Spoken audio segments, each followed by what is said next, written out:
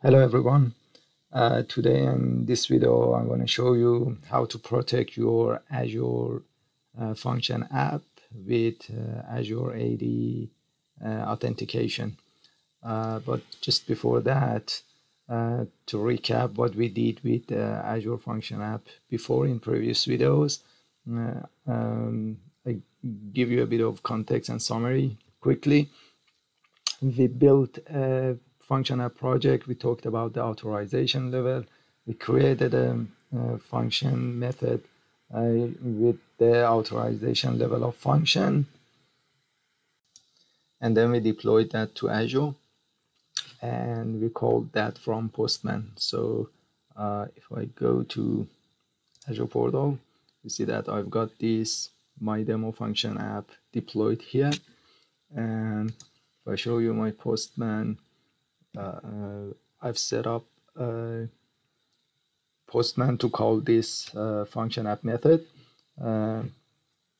We've got this X functions key name here in the headers, and we grab the function app key from the Azure portal and set it here. In the body, I've got just a simple JSON, including a name attribute and some value for that. So if I click on the send, you see we've got 200 as a response, and this is the function app response that we have here in the Postman. And just quickly, if I add something to this function key and click on send, you see that we get unauthorized. So it works perfectly fine.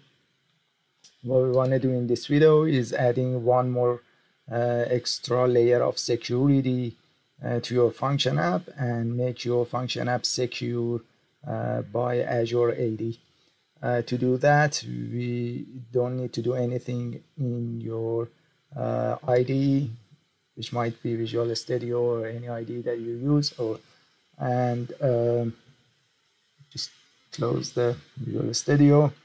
Any configuration that we need to make is done through the Azure Portal.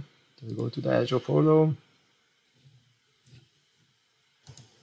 Obviously, if you want to automate your deployment, you can use ARM template for this configuration as well. But in this video, I just want to take you through the process in Azure Portal. So in the function app that I've deployed to the Azure, we go to the authentication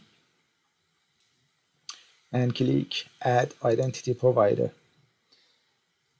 You can pick up different identity provider, including Facebook, Google, Twitter, and Microsoft Azure AD identity. We pick up Microsoft in this video and set create new app registration. In app registration type, in the name, you can give it a name, but just leave the default value in the name field. Select current tenant or single tenant, and we say it requires the authentication. Otherwise, if you choose the allow unauthenticated access, users can access this function app without authentication. So we pick up this one, and because function app is kind of API, and we just pick up this option, HTTP 401 unauthorized, for the unauthenticated request is returned. And we click next. In the permissions screen, we just accept default and click on add.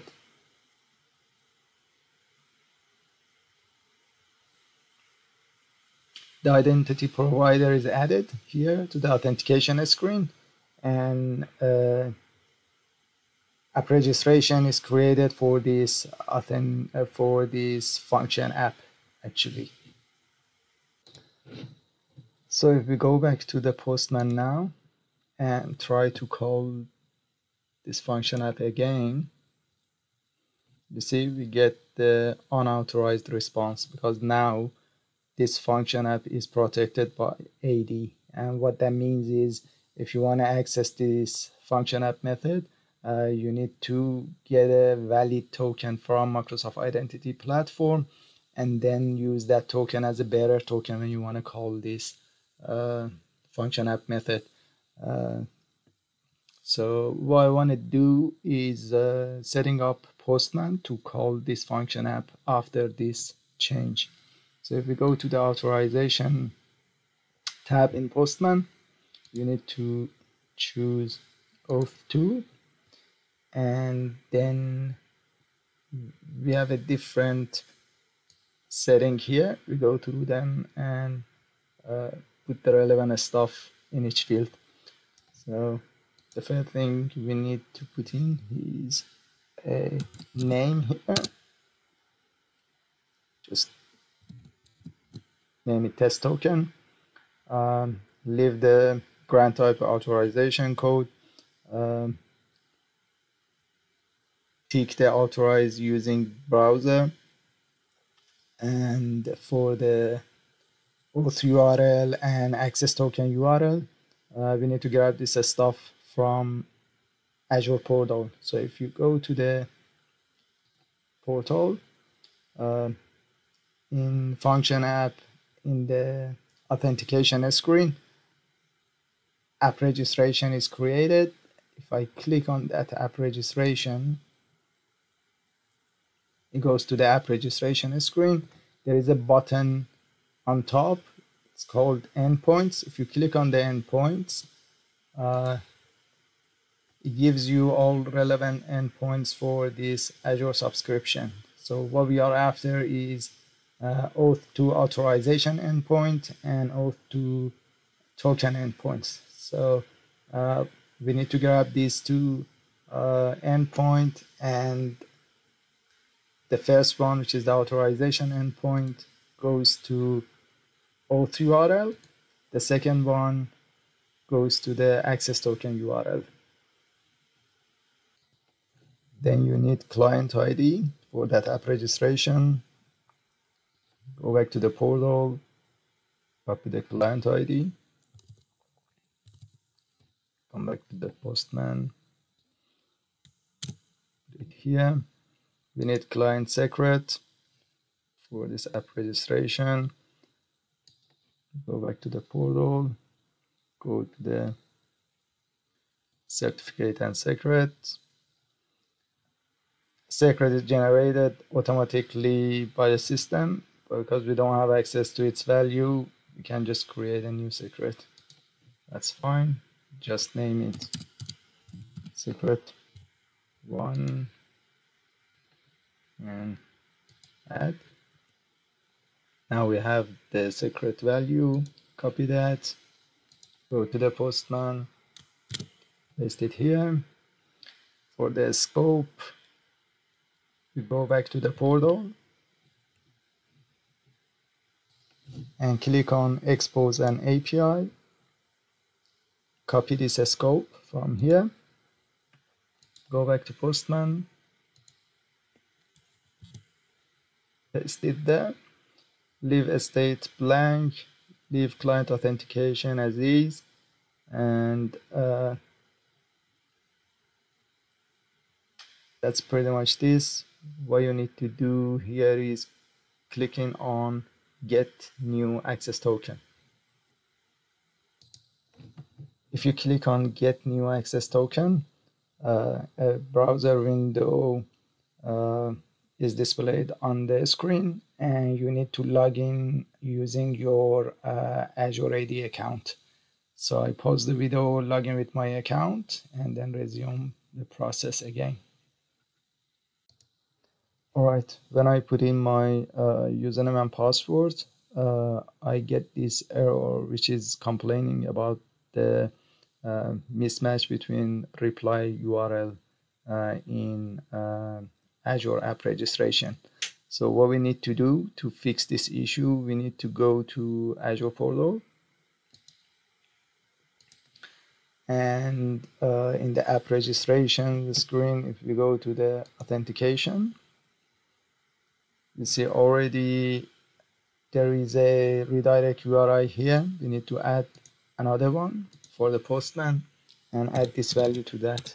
https://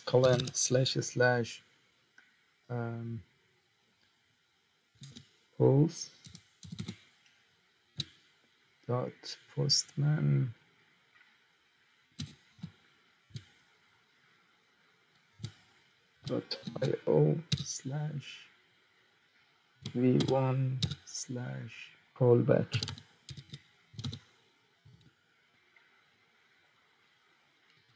And we need to save it. Go back to Postman and retry again. This time, after putting my username and password, my AD username and password, I see this message, which is good news. Your call is authenticated, so you just can close this browser window, go back to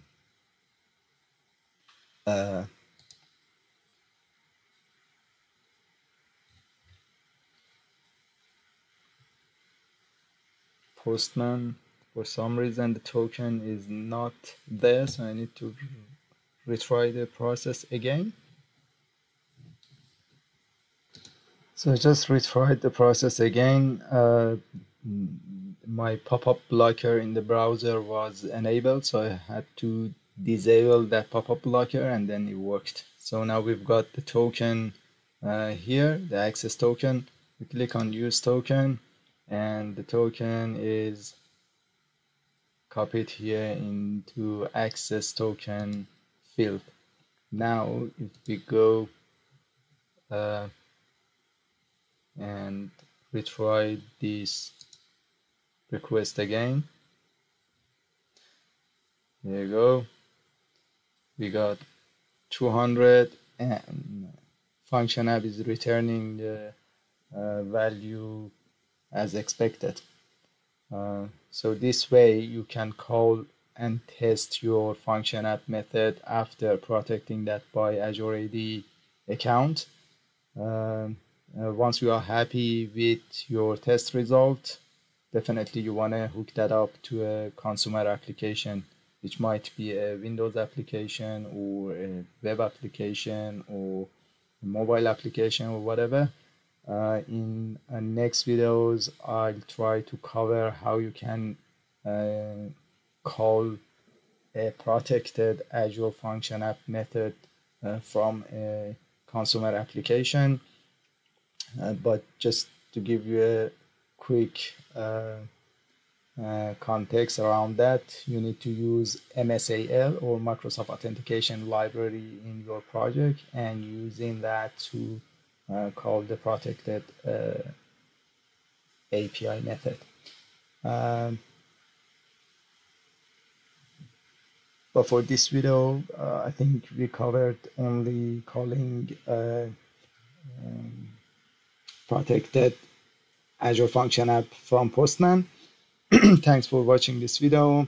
If it was helpful, please subscribe and like to support us for making more videos. Thanks for watching, and bye.